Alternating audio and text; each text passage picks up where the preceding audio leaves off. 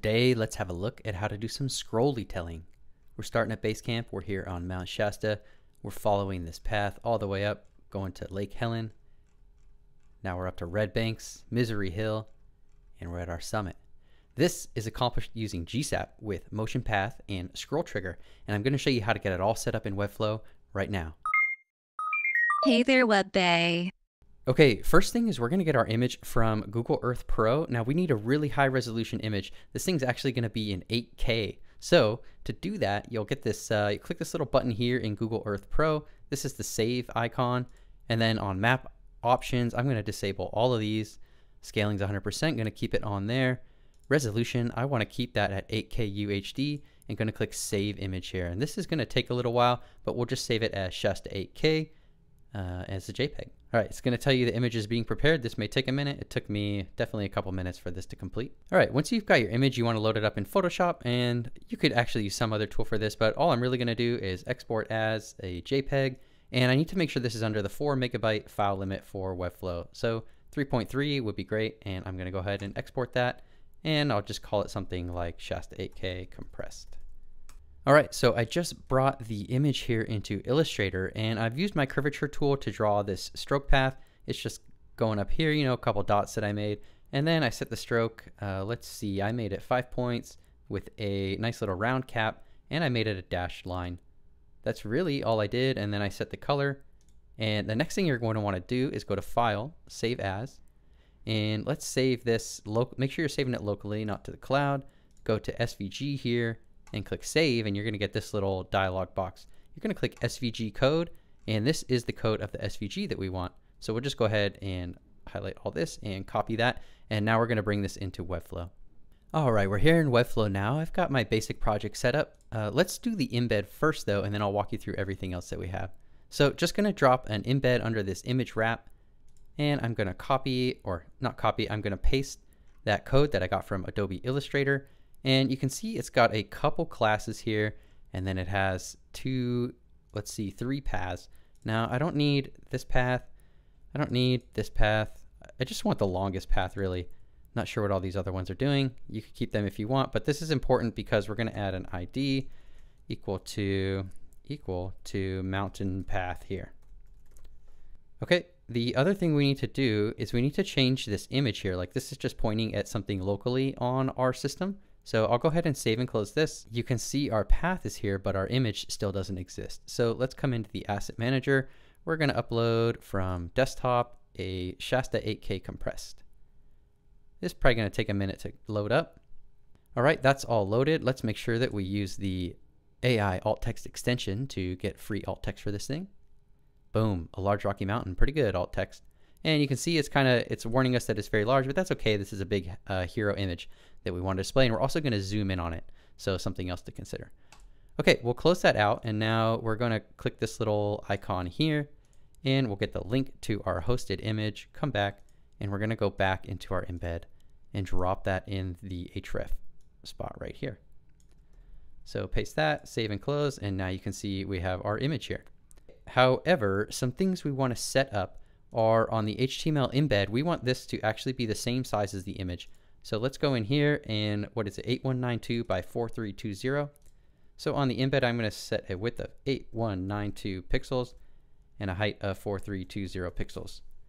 Now you can see it's all jacked up, but that's okay. The code is going to take care of everything, so don't worry too much about that. Let's explore what I have going on for the rest of the project. So we have our HTML embed, and that's here. We've taken care of that. We have our image wrap. This is position fixed, which of course means it's gonna, if you just highlight here, fixed positions an element relative browser window, so it stays in place as the page is scrolled.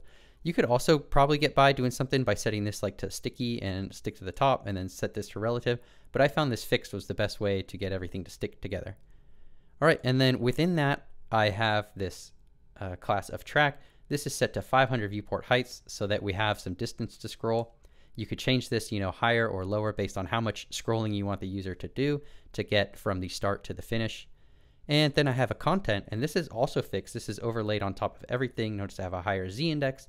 It's set to 100% of the viewport width and 100 viewport heights so that it covers the whole screen. And then within that, I have my lower text sections here and my heading wrap.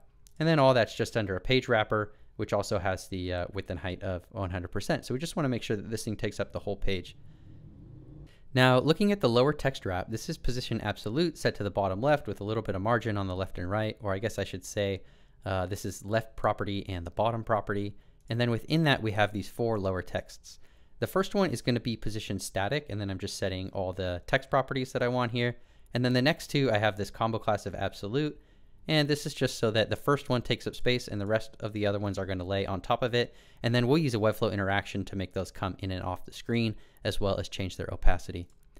Nothing interesting going on with heading wrap here, it's just a normal heading. And then lastly, let's check out, I have this circle. Circle is set to position absolute, and I'm hard coding a width and height of 2 rem.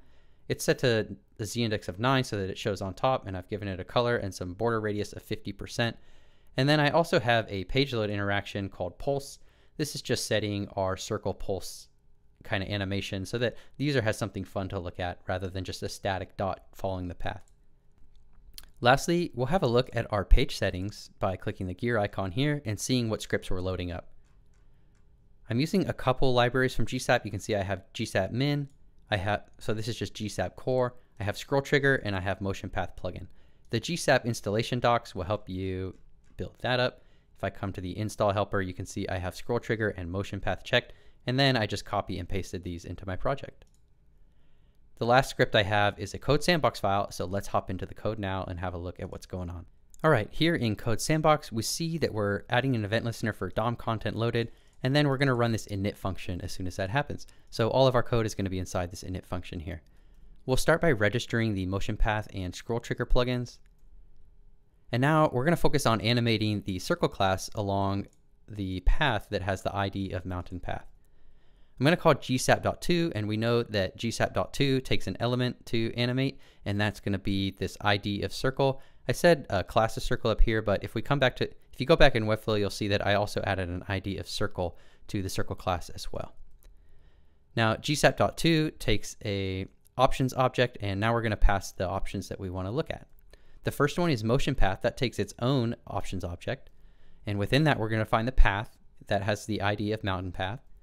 We're going to call this align property and also pass it the ID of mountain path. This magically aligns the circle class to the ID of mountain path.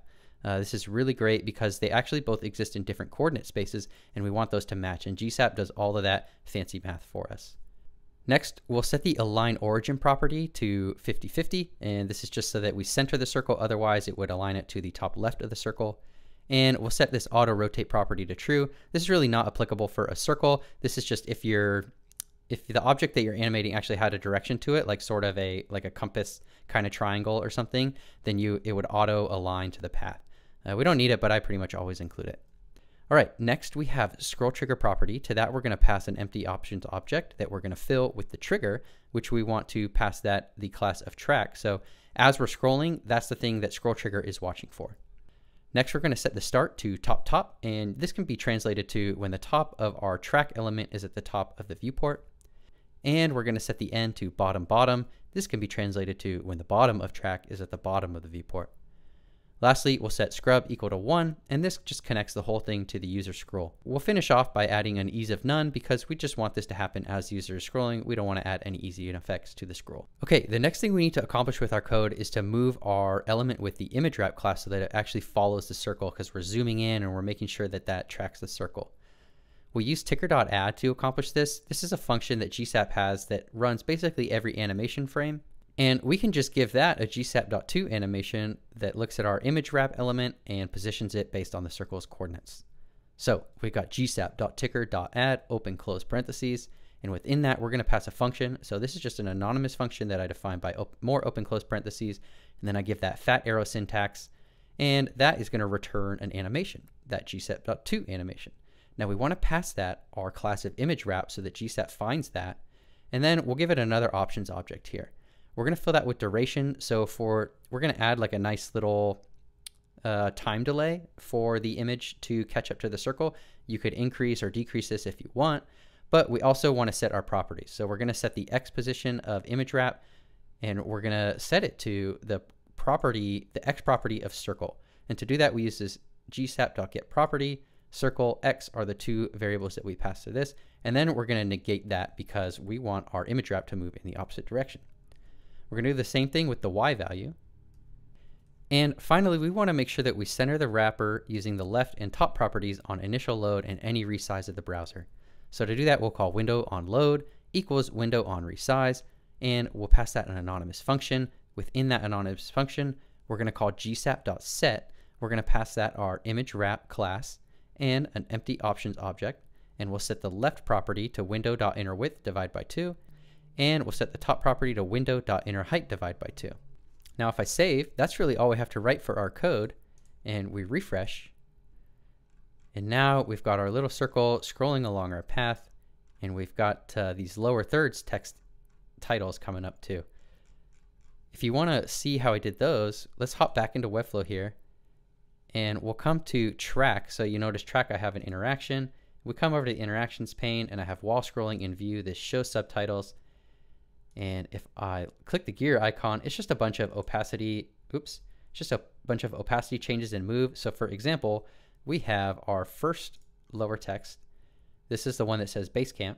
It's going to start with an opacity of 100%, and it's going to start with a move of 0%. And then at 6% scroll, it's going to go to 0% opacity and 100% in the Y direction so that it ends up down here. Now next, we're going to get the second lower text, and you can see I've got a whole block of them here. We start with opacity at 0 and move at 100%. And then we're just going to animate that opacity to 100% and the move to 0% so that it's locked in position now. And we'll set the opacity. This is just keeping the opacity at 100% and the move at 0% for about 4% of the animation frame here.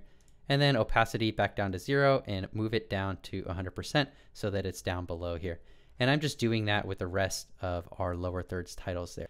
This is where the bulk of your scrollytelling would probably happen, but we've got everything animating and showing, and that is it that I have for this one. I hope you enjoyed that video. If you did, be sure to like and subscribe, and I will see you in the next one. Peace. Yeah.